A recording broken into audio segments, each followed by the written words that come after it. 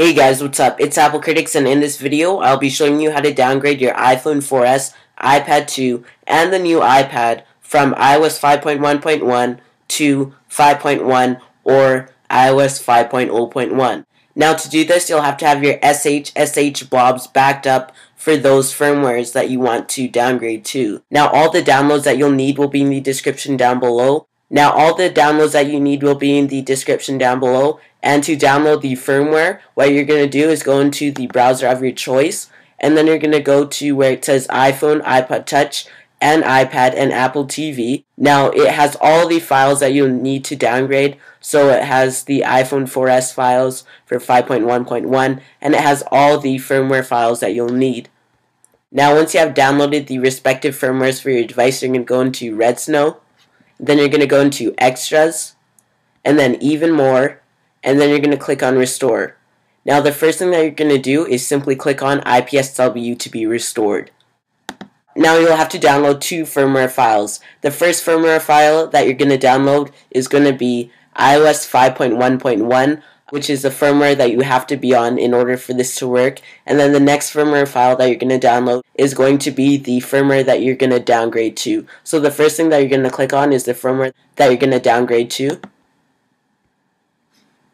And then it's going to say additional iPodtouch required, and then you're going to go and select the 5.1.1 firmware file. And then it's going to say a baseband update. You're going to update your baseband and you won't be able to unlock. Then you're just going to go ahead and click yes. And what you're going to do is make sure your device is connected, so you're going to go ahead and connect your device. And it will now be entering recovery.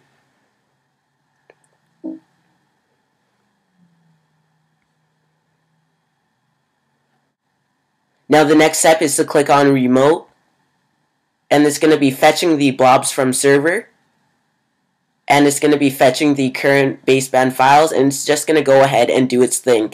At this point, your iPhone or iPad should be in recovery mode.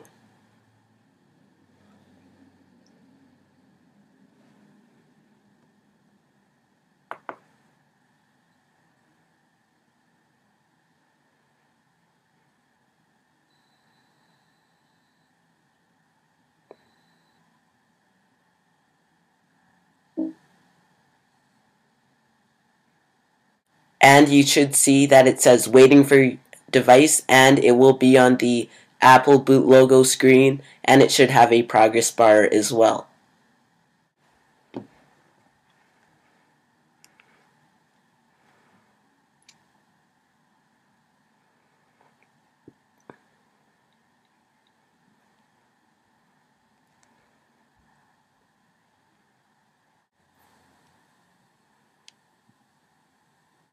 And now it should say working.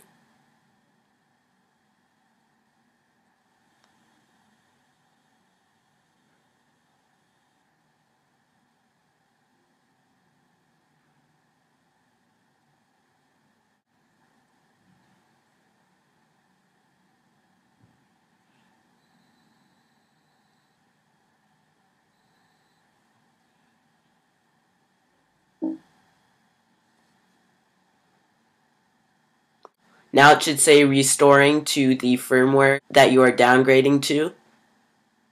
And once you have done that, your iDevice should be downgraded and be on the firmware that you want to downgrade to.